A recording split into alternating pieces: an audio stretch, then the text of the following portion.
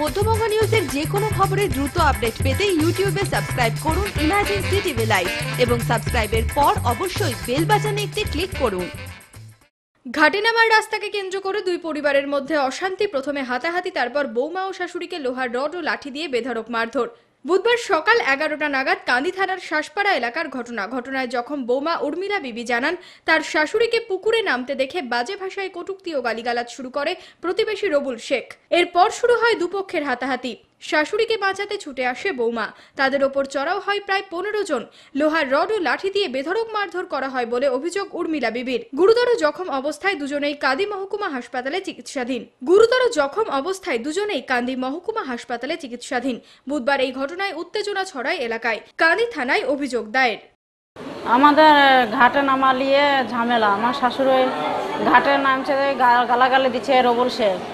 আমার শাশুড়ি গোবর দিতে যাই ঝামেলা করেছে, দিয়ে আমার শাশুড়িকে বেফাস করে গাল দিচ্ছে, দিয়ে আমার শাশুড়িকে গালে চড়ে দিয়েছে, দিয়ে মারামারি। আমার শাশুড়িকে আটকাতে যেয়ে এবার আমাকে মেরেছে। আলিয়া বিবি ছিল, আখিদা বিবি ছিল, সোনাহার ছিল, মরিয়ন ছিল, আর ওই পিঙ্কি আর রবুল শেখ ছিল।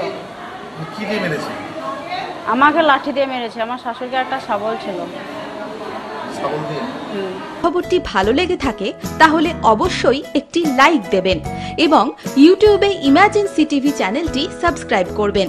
আর যে কোনো খবরের দ্রুত আপডেট পেতে সাবস্ক্রাইব করার পর বেল বাটনে একটি ক্লিক দেবেন।